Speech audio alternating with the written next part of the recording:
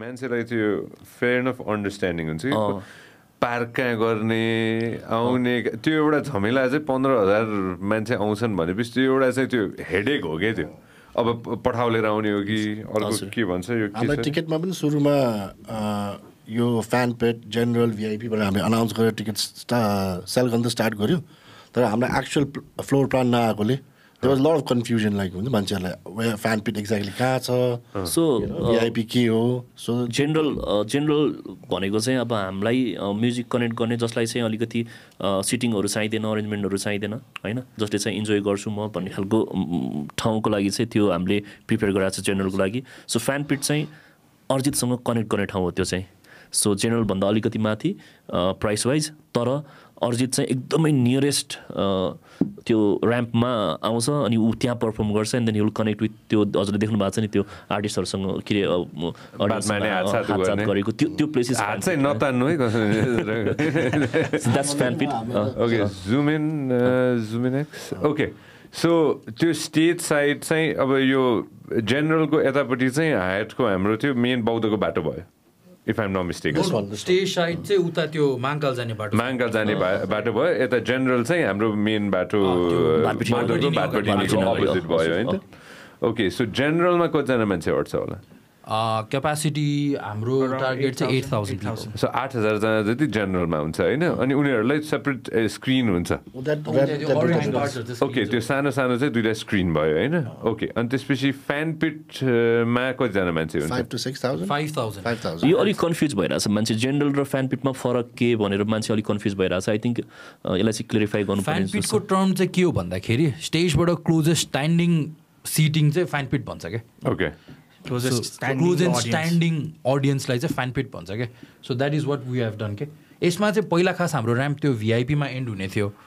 But then हामीले चाहिँ होइन लेट्स नट डु द्याट भनेर ऱ्याम्प अझ एक्सटेन्ड गरिदिएको के 70 फिटले okay fair enough so there is to many things going on है त वन बाई वन है त सो जेनरलमा 8,000 जना जति मान्छे हुन्छ जेनरलबाट मजाले मान्छेले देख्छ नदेख्ने होइन मजाले देख्छ होइन देख्छ फ्यान पिट चाहिँ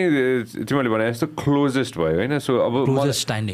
स्ट्यान्डिङ होइन मलाई उभिएर चाहिँ अब एकदम मजाले होइन रमाइलो गर्नु मन छ अर्जित त्यो ऱ्याम्प पुरैमा अर्जित सिंह हिल पर्फर्म होइन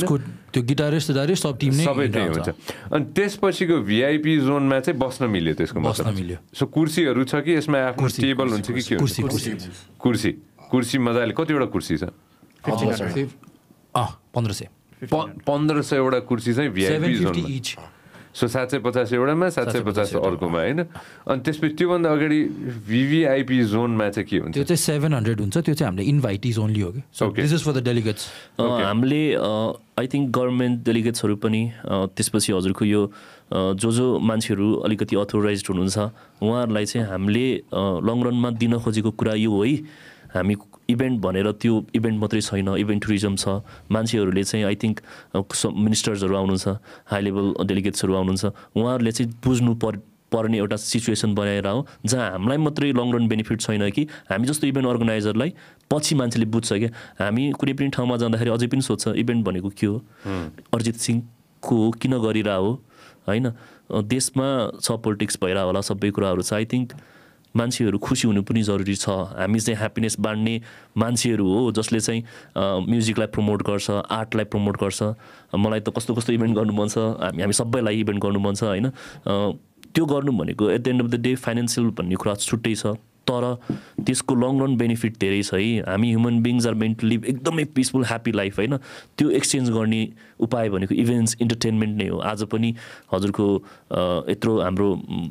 रथयात्रा भइरहेको हुन्छ सबै कुराहरू भइरहेको हुन्छ हाम्रो काठमाडौँमै कति धेरै इभेन्ट जात्राहरू भइरहेको हुन्छ रियो दि जेनेरियो वर्ल्डको बिगेस्ट फेस्टिभल छ होइन नेपाल त्यही नै हो कि होइन त्यो हिसाबले चाहिँ आई थिङ्क त्यो मान्छेहरूले बुझुन् है यो बुझुन् भनेर चाहिँ त्यो डेलिगेट्सहरूलाई चाहिँ छुट्याइदियो क्या हामी चाहिँ सबैलाई इन्भिटेसन पठाउँछौँ यसपालि फेयर इनफ प्रधानमन्त्रीदेखि लिएर राष्ट्रपतिदेखि लिएर सबैलाई इन्भिटेसन पठाउनु मन छ नो बायसनेस सबै पार्टीहरू एकै ठाउँमा आएर बुझुन् उहाँहरूले पनि बुझुन्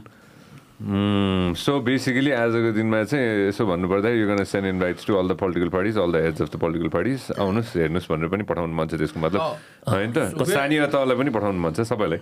we are planning to at least host अलिकति भए पनि त्यो हुन्छ नि गभर्मेन्टको मन्त्रीहरू यताउताहरू मन्त्रीहरू so we are planning few ministers यताउताहरू चाहिँ आउनुहुन्छ भनेर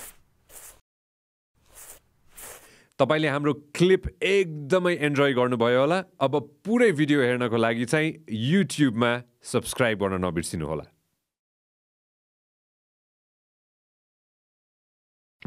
This program is brought to you by Vias Studios.